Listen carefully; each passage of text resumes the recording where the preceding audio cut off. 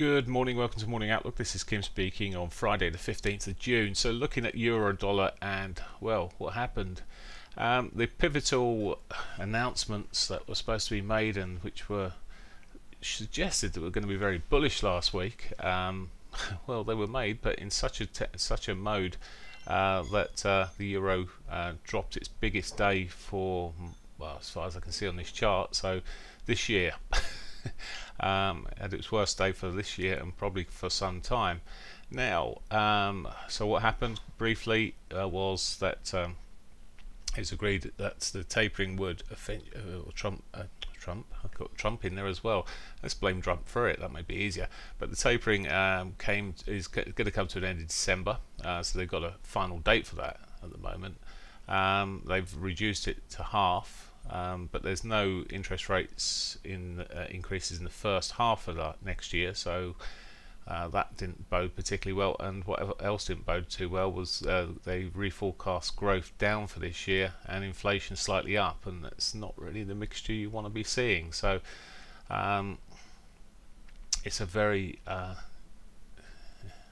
sensitive little old announcement that was made there. That in fact they probably didn't want to do anything at all after all their bolshiness of the week before. So let's see where we go from here with the euro. Huge bearish engulfing day, which is normally a suggestion of further downside. Now, as it was such a big day yesterday, maybe we could see a bit of a bounce, and then it certainly will be an inside day. It would never be, well, it won't be quite an inside day because we've already broken the lows there. But there is a chance we could pull back at least to the 60-21s. I think the daily pivot's a big ask, but if it gets back to the 60-21s, I may be looking to short it at that point. We'll see how the price action, what actually happens at the time. It is, as I say, it's one of those days that, well, boom, it's happened, and the market's effectively done the selling immediately almost, but it's what's going to happen. As I say, there's the potential for a short-term rally, and then we'll see if it rolls again. But things may change after 9 o'clock, often do, so we may just sell off straight away, in which case I might be left behind a little bit. So I would rather, if I'm selling it, I want a bit more of a retrace. Cable pretty much followed suit yesterday. It didn't do too bad for a long time, and certainly it's not quite its biggest day by any means, but it did follow suit. It wasn't the best of news, and we're continuing to the downside at the moment. It's just moved down. I mean, for a large part of that movement yesterday, it held pretty well. It hadn't even closed below the previous day, but or moved below the previous day, but eventually it did, and off it trickled down further.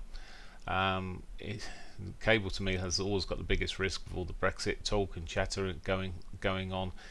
It's got the, as I say, biggest risk, but at the moment it may stall a little bit here, and likewise to short it, I'd like a reasonable retrace to be shorting into, or maybe a consolidation, and we may get a sort of flat bottom or something like that to see if we can get a breakout from, but as with the euro, but otherwise it's going to be waiting for a bit of a retrace if I'm going to short it.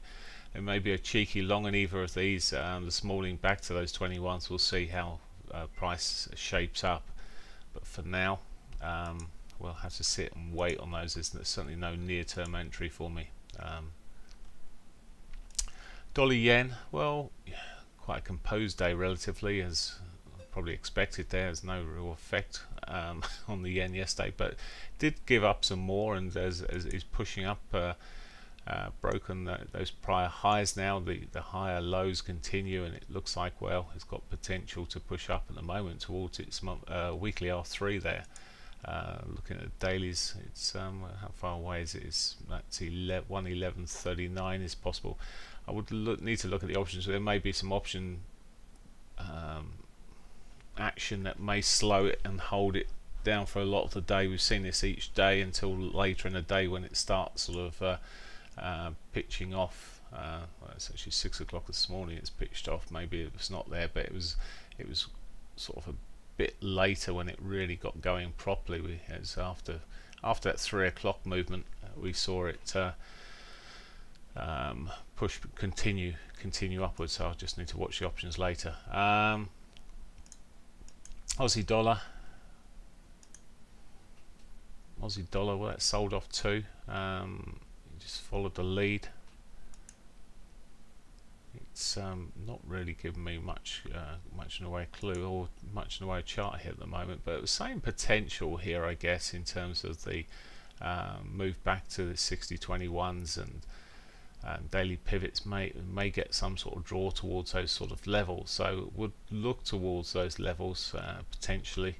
The distance isn't quite so far on these, but on this than the pound, the euro, but there is the potential if you're looking for shorts to play off those, but for now there's a bit of divergence across the lows here, as with the others, and which may create a bit of a bounce.